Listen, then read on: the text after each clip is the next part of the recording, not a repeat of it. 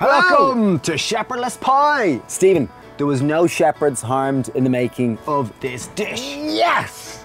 So super tasty dinner, serves 6 to 8 people. Really tasty dish, comforting, like a warm belly hug. Anyway, let's get it on. First step, we're gonna get our spuds ready. We're just gonna chop them up nice and small, kind of similar size so they all boil at the same rate.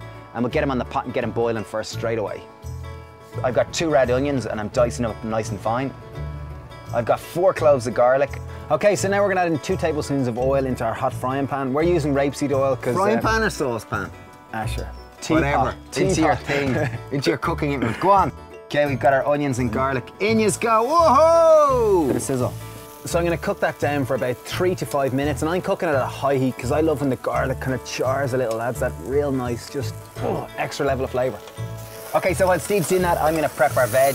We've got 3/4 of a carrot. I've got half a parsnip, and I'm just slicing them up nice and fine. We've got one nice, see this beautiful long red pepper. These are sweet Ramiro peppers, and I'm gonna use a full sweet red pepper, chop them up nice and fine into bite-sized pieces.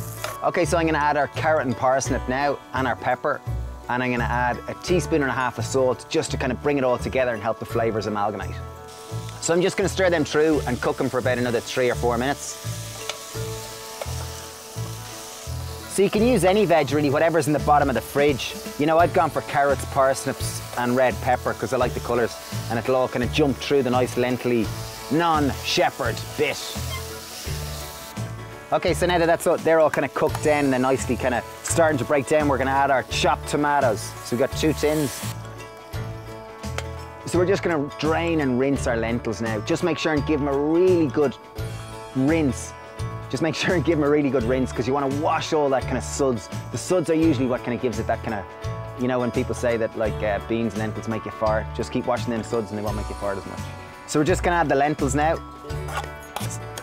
Without all the bubbles, they're going to be the real meat of the dish, giving the substance and the deliciousness. Meaty. Okay, so now we've got a few other little bits to add. I've got 2 bay leaves, just going to add them in. So we got a bit of smoked paprika. Smoked paprika is fab. It's going to give that real kind of oaky oxtaily taste. I'm going to add 1 teaspoon. I've got 2 teaspoons of paprika. This is just a regular sweet paprika, and I got half a teaspoon of black pepper.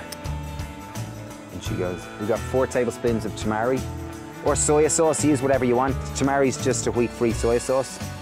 So we'll just stir that right through. We're going to bring it to the boil and then let it reduce for about 15 minutes, just while our spuds are on. So now that the dish is nearly all together, I'm going to chop a bit of parsley just to put through it.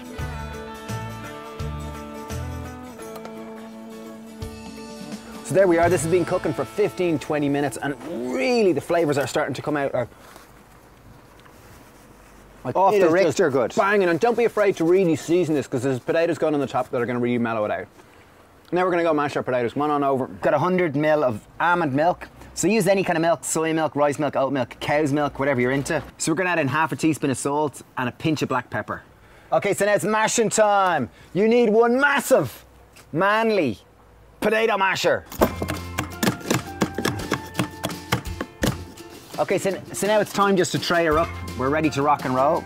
So we've got one nice pie dish, just a regular, any dish you'd make some kind of a pie in. Oh, looks great. Beautiful colours there. Looks great against the white, doesn't it?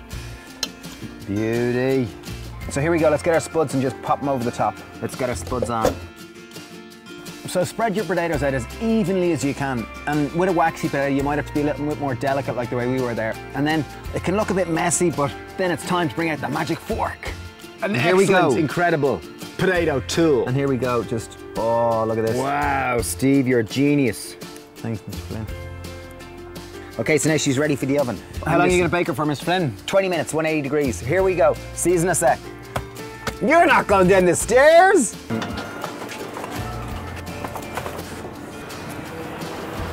Is it ready yet? She's ready, lads! Woo! Oh, look at this! Straight out of the kitchen. So it looks great. You see the way the red's kind of puffed up around the sides just as the sauce has come up and it's all gone beautiful. You ready to give her a sample? Here we go.